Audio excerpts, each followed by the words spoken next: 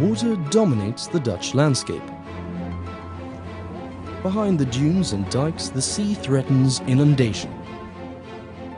But the battle with raging tides has trained the Dutch how to adapt to their environment. In the realm of architecture, water has been a powerful influence on style. From 17th century homes along Amsterdam's canals, to floating landmarks in Rotterdam, and to Elmere residential blocks with a futuristic facade, Dutch architecture is the epitome of creativity, with nature as its muse. But it isn't only water that influences Dutch design. The ultimate goal is sustainability.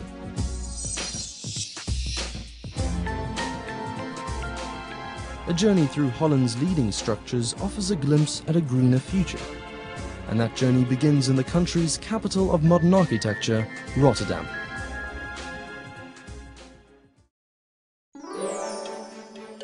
In the city's harbour, Geesterhaven, the future of sustainable architecture comes in the form of water bubbles.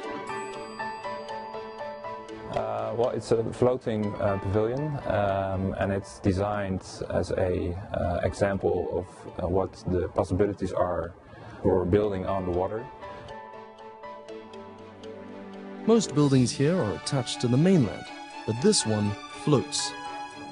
We are standing now on a concrete floor, which is poured onto 2 meters of EPS foam. So yeah, more than 2 meters. So that is generating the float. And power comes from the sun and water. The building is pretty much self-sufficient, the first successful example of Rotterdam's ambition for a climate-proof city.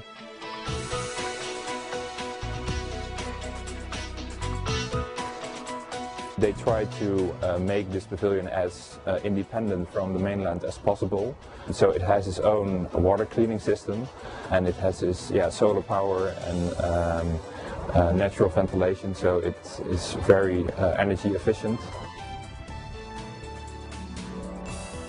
And not only this pavilion uses this technique, but a lot of different other buildings in the city and in the Netherlands as well.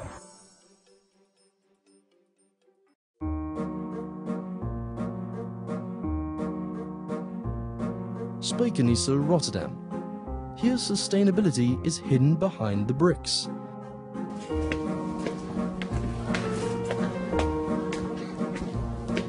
World-renowned architect Winy Maas designed the Boekenberg Library. The Dutch like to call it the mountain of books. We selected for the material, the same material as the church, as the houses. We use it for the market square here. We use it for the interior of the library. It goes up over the stairs, up to the top. All the bricks that you can see on the floor. It's very Dutch in a way, how that's done. And by stressing that, it gets character. And as a side effect, you get a kind of domestic feeling, as if you are in a barn. Actually, you're in a super barn. So everything is brick. This even includes the elevator. Well, sort of. Here in this case, you can see the floor is out of real bricks, but we were not allowed to make everywhere real bricks because then the lift would be too heavy, and the Lift Institute didn't allow us for that. So that's why I had to do this kind of way. But the bricks provide more than a homey feel. Together with stone shelves, trees, and wooden curtains, they serve as a heat moderator. Here is a nice part. This is for the heating system, because the bricks they heat up, and then here you can control it, so that when in winter times everything is like very nice and warm. The materials send the absorbed heat to the underground central heating, and with this, who needs air conditioning? There's no air conditioning, completely natural, ventilated throughout the 4 seasons. This building will act as almost like a lung, I could say, and as a lung for respiration.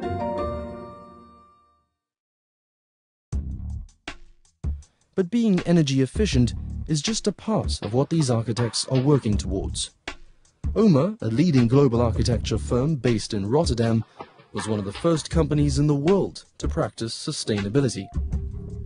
I think we started already thinking about sustainability long before the rest of the world was talking about sustainability. If you think about sustainability, I think sustainability is not only a matter of energy, but sustainability is also a matter of creating buildings of high quality. Because buildings of high quality are enjoyed by people. It makes people much happier to live and work in a pleasant building. For me, the quality of the building is the way in which it stimulates the people inside to be creative. That is really the essence of what I'm trying to achieve. Rem Koolhaas founded OMA in 1975. He's one of the most influential architects working today. He and his team redefined postmodern architecture and brought in elements of media, politics, sociology, and of course, sustainability. Basically in all the buildings we do, we have sustainable technologies, and it's not that there is a single technology that makes it sustainable. It's kind of really to make decisions on every level that in the end together kind of make a building sustainable. And in Beijing, the new headquarters for China's Central Television, OMA's biggest project yet, has a new way of looking at sustainability in a high-rise.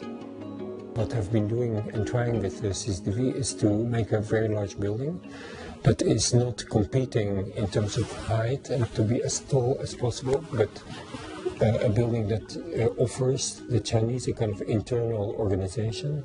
CCTV, as you can see here, it's a building that actually creates a kind of space in the city. And it creates, on the other side, a kind of welcoming condition in the city. So it's more productive and more communal. But building a communal high-rise isn't easy. It has to include large facilities that are normally housed in low-rise buildings. It also has to efficiently combine the entire TV process. That's administration, production, broadcasting, all in a single loop of activity. So you can basically go from the broadcasting division here, you could go to the office area here and go down to the other side. So it also brings a functional way of connecting different departments within the CCTV building with each other. And I think what is very special about this building, what we incorporated in the building, is we made a public route into the building. Parallel to, let's say, all the functions that are located in the building, there is a route for visitors.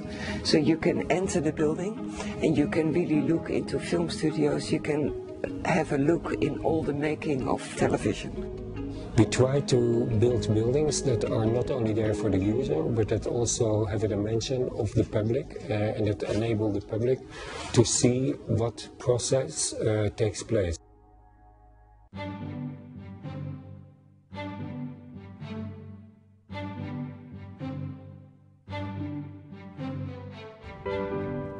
Rotterdam, a city which had to build itself up from the rubble of World War II, is full of buildings that speak to the public.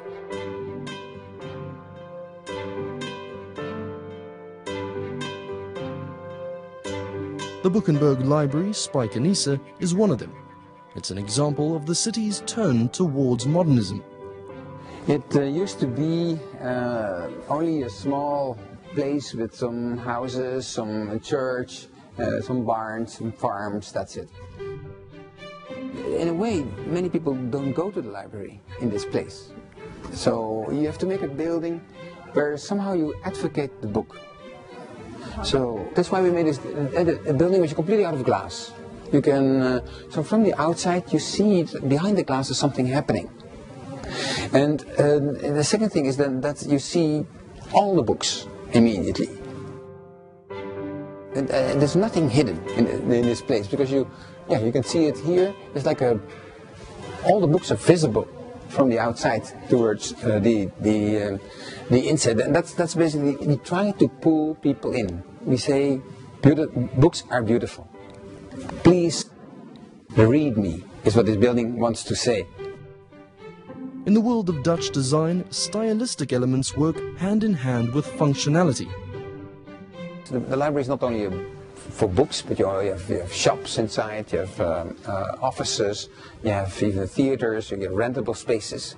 So what we do, we put all these shops on the lowest floor behind the books. All the offices on this floor behind the books. All the rentable spaces and the theater behind the books. So everyone, and then you clad it completely with these books to advertise to the exterior that we are here.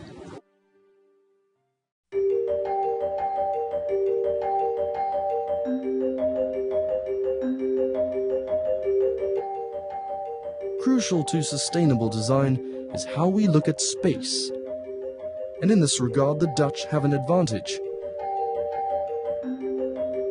With 16 million people and a population density of 488 people per square kilometre, Netherlands is the most densely populated country in the EU and one of the most densely populated countries in the world. In Rotterdam's old harbour district of Wilhelminapier, near the world-famous Erasmus Bridge, a new skyscraper is taking shape.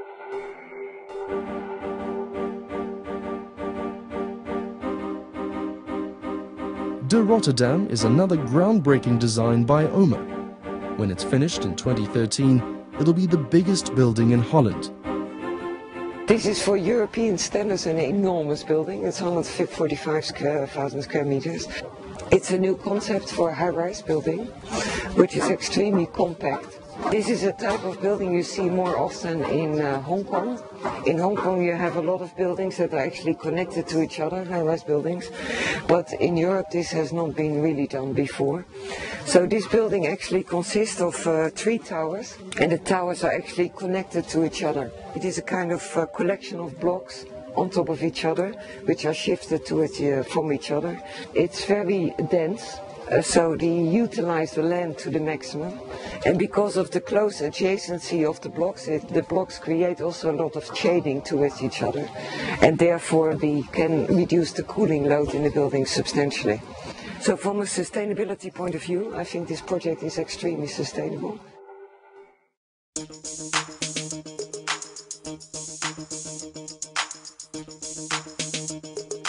And crucial too is how long a structure will last.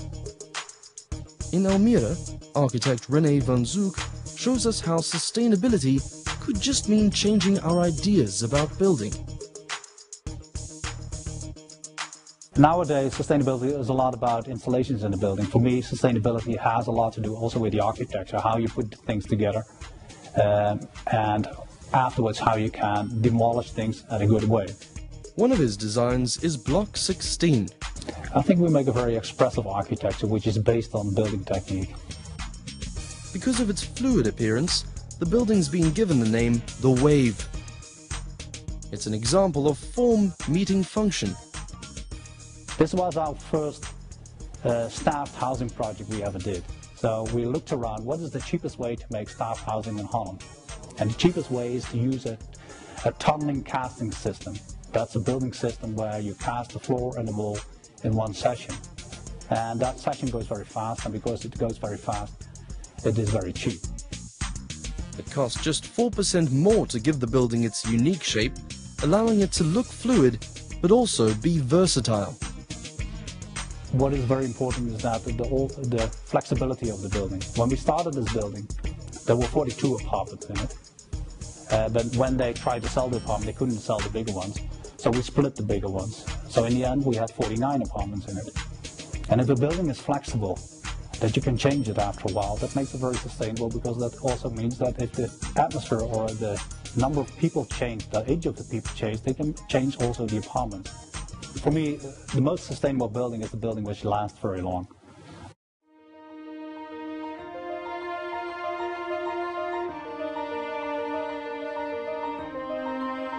Another way to increase a structure's lifespan is make it mobile, like the floating pavilion in Rotterdam. It floats, so it's like a little bit like a ship. It doesn't have an engine, but you can push it with another ship to another location. And I think flexibility is also very sustainable. The pavilion will spend 5 years moored in Rijnhaven, There it'll serve as a climate expertise center. Afterwards, it'll move to Stadshaven's district, where 13,000 climate-proof homes will be built in the next 3 decades. And over 1,000 of them will be built on water. Well, I think this is the future of Rotterdam.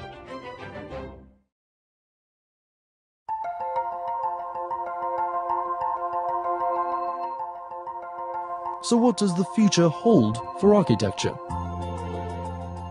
The future trend for architecture, I think we need to be kind of much more creative in terms of our relationship with existing buildings and the existing environment.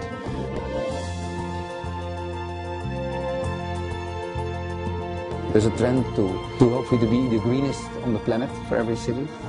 And we try to encourage that with our books and about the green dream. We want to invent new patterns that make the city greener. And on the other hand, there will be a desire to be also more accessible, to have cities where you can travel faster from one place to the other, which leads to more density, therefore more proximity. There will be a trend where much more on material, where we see that material can do more, that they can, so that you can combine in one material ultimately strength, temperature control, electricity, water supply, changeability. And we call that the transformer, where we can make like Barbapapa buildings that can adapt to your environment. And I think that is I think for us important to create buildings that really put as much quality as possible to an organization. It also makes that the buildings are appreciated over a much longer period. The issue is how can you modernize a building without destroying its quality and while leaving its qualities intact? How can you maintain some of its qualities and still let it perform in a new way? And that is an issue that fascinates me.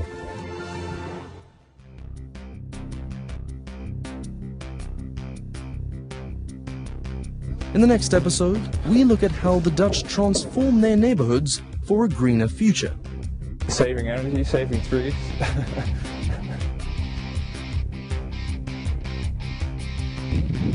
That's good. We are the first intra-urban farm in Europe. We have small lands, but our food production is sky high. And how they're taking green technology to new heights. The first world flying car